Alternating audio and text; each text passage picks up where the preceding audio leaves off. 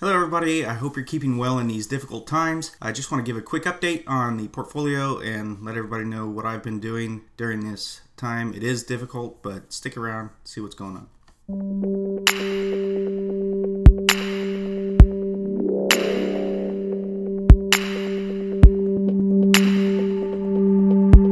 Welcome back everybody, and I just want to do a quick update and show you what's going on. I haven't shaved in a couple days. It's been a little bit rough, I know, for everybody. What we have going on here is the video portfolio. You'll notice that it's grown quite a bit.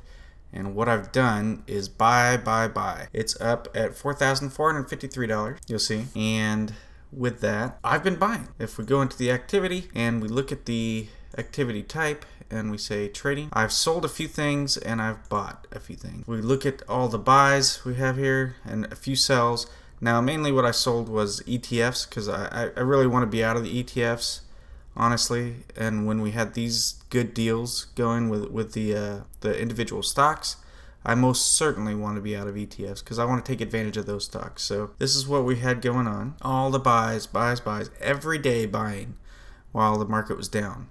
And I know it's up right now, and I'm not sure it's going to stay as high as it is right now. It might drop back down a little bit, but I think for the most part, we're going to be okay. And as you can see right now, I got a, money weighted average return of 23.12%, which I don't think is a great way to do that. But if we look in our holdings, we'll see everything that we have. So the cost basis was this. We're up at that. We've gained this much. 4.85% on what we're holding now. We did have United Technologies, and it's spun off Otis and Carrier, which for some reason I didn't like the way M1 Finance handled that with our account. Yeah, pretty much they spun that off, and I got cash for those two, and then I got shares for RTX, and I'm not sure why that did that or how that did that, or if I did something wrong in there to change that up. So I'm not going to say it's M1 Finance's fault totally, but I certainly didn't like the way that happened, so I'm not sure. But I bought Delta Airlines, Southwest Airlines, Raytheon Technologies. Let's see what we got the most of here. Now, got rid of all the ETFs, as I said. Carnival Cruise Lines, we bought that a lot when it was down. Yeah, you can see the cost basis and the average price I paid for it and how much I'm down on each one of these positions. Or Foot Locker, we bought quite a bit.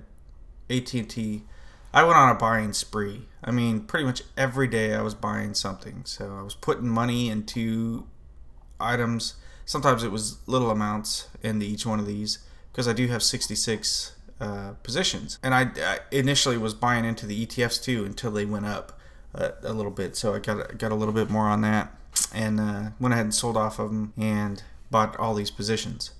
So you'll see what we have: 66 positions. Quite interesting. If we go to portfolio, take a look at it, we have 3 pieces of our pie now with the ETF section gone. I'm in stocks only, in positions in companies, which is what I wanted to be anyway. I was doing the ETFs to show people how to do that. Not really my forte. Didn't really care for that. So here we are with the dividend stocks, growth stocks, and high dividend stocks. So if we take a look in dividend stocks and see all the ones we have, and I know a few of these have dropped their dividends for the time being, Delta Airlines being one of those.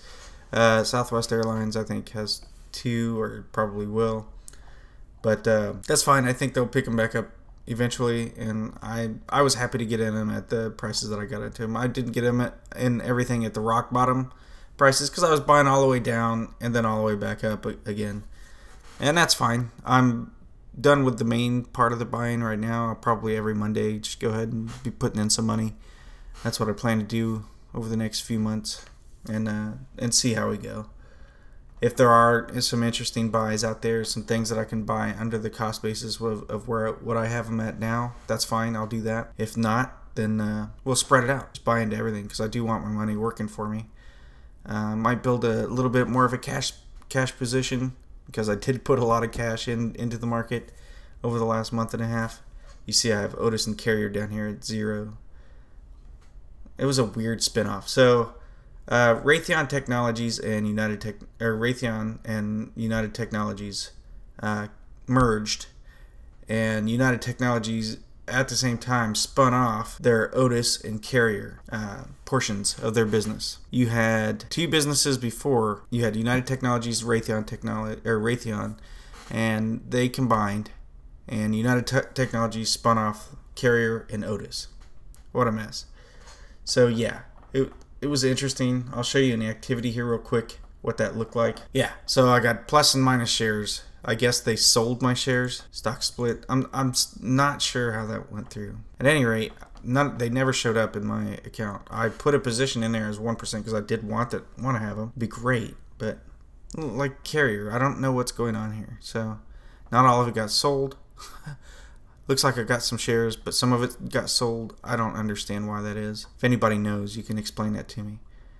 So I'm still waiting for that to pan out. I might have to write to them and figure out what's going on with that. For growth stocks, go in there and see what we have. I put Carnival in there because I think it's going to grow after everything gets back on its feet. Wynn Resorts, obviously, bought into that when it was low. It's going up now. Doing pretty good on that.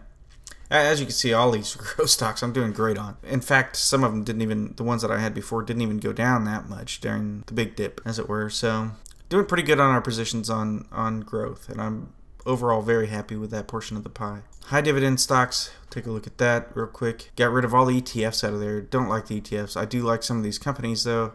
Put Foot Locker in there. It has a very high dividend, and it was just an opportunity buy because honestly it got down so low that I think it was too tempting. AbbVie, Verizon, AT&T, all of these, they were pretty low, and I bought into them, and as you can see, we're doing quite well on the returns on those as well. So let's hope that keeps going. Again, I think there's going to be a little bit of a dip.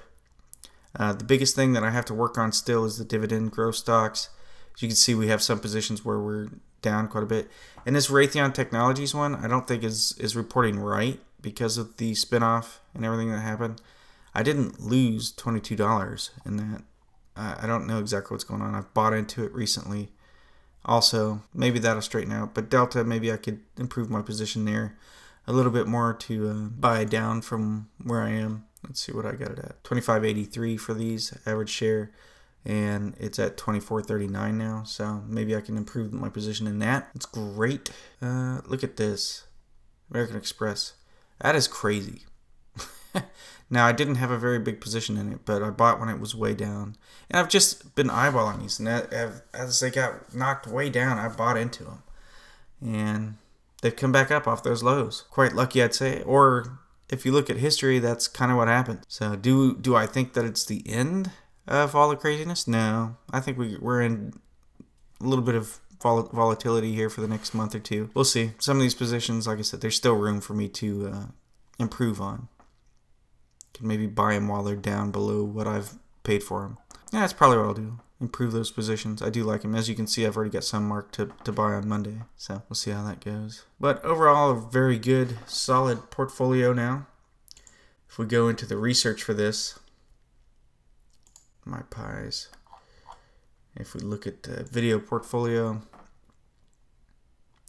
we'll see what it looks like. Okay, so for the 5-year, it's up 9.01%, which it only goes back to April 2nd, possibly because of the spinoff. That's a new one, and so it's going to cut it off at when that spun off and when that combined, that merger with Raytheon Technology, because it doesn't have information beyond that, I guess, is what it is. But if we look at the dividend yield, it's 3.545%. Really solid yield. I like that on my dividends. And we have a bit of growth. I'm happy overall with the portfolio as it stands right now. Like I said, I can improve on some of the positions that I have. I'm going to keep buying when I see a chance to do that. And we'll see how it goes. That's it for the update, though. As far as what's going to happen in the future on this channel, you'll see me doing the buys every Monday. And I'll be putting those in there. You saw what I have lined up this time, but we'll go over those stocks individually, and I'll tell you why I'm buying into those. And over time, we'll just see how we do. And thanks for watching.